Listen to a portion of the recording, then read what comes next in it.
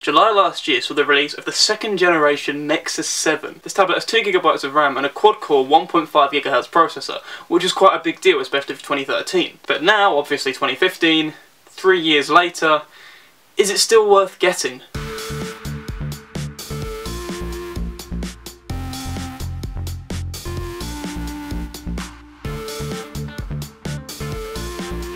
So the first thing I like to look at are the specs.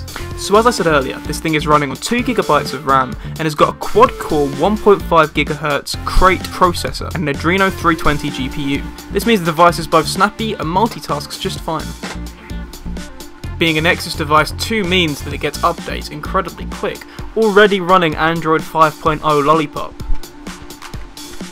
Next up is the display.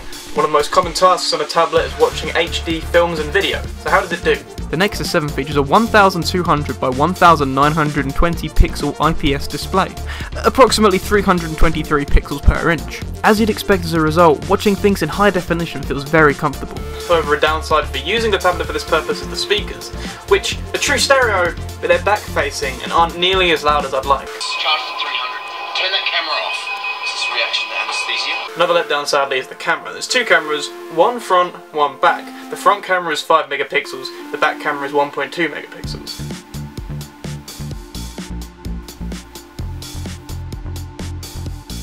The quality of both is not superb.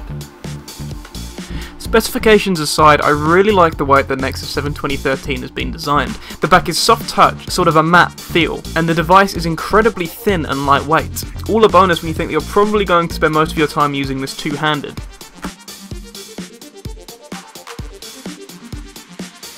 So, do I think that this is worth it? The answer is yes, absolutely. Very few tablets have this much power and are already running Android Lollipop. Even if it came out in 2013, this runs perfectly. It's great. It's a pleasure to use, honestly. And also, with a price tag of around £160, you can't go wrong, especially when you're getting a new device. So thank you for watching. Please like, comment, subscribe, and share with your friends. I'll love you forever. Thank you. Goodbye.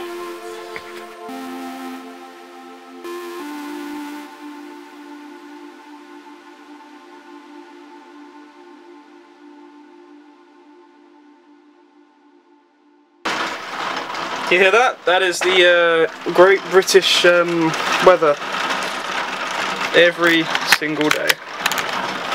Though, as much as I like it, I don't like it when I'm trying to film a video. Thank you.